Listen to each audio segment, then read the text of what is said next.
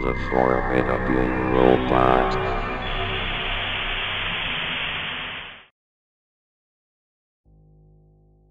How do I explain this?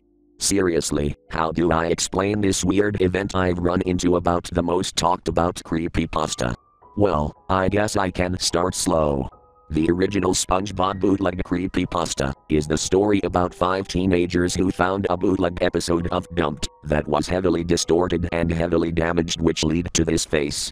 The most popular lost episode next to Squidward's suicide. Of course, the original was fake, but the events that I've suddenly run into.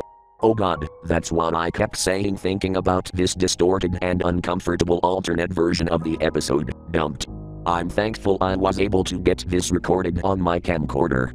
Around March of 2023, I was watching old rerun episodes of SpongeBob SquarePants. I've become so attracted to the reruns that I've forgotten what time it was.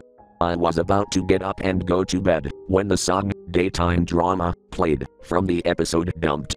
Fine, one more episode and I can go to bed. I sat down and watched the episode.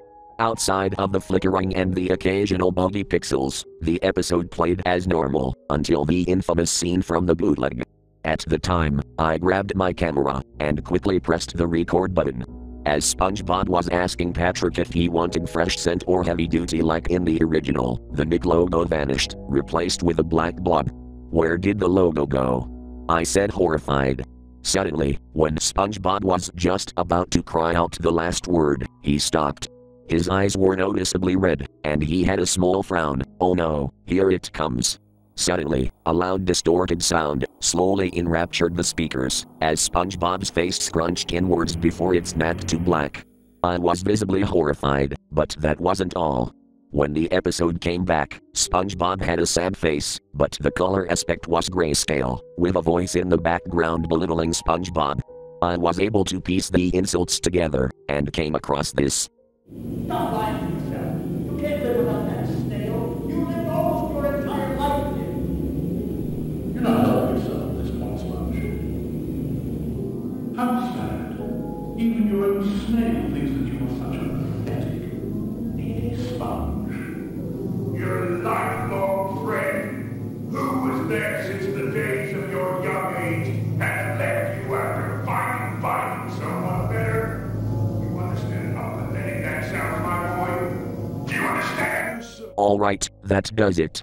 I screamed as I grabbed the remote and shut the TV off. I stopped into my room, and then I suddenly started getting into a tirade on how these mysterious voices were bullying SpongeBob, and how they were ungrateful narcissists, saying these uncalled messages to him. Then, just as I was about to go to bed, something flashed in my head. The logo. It doesn't normally vanish during an episode, unless it's going to a commercial break.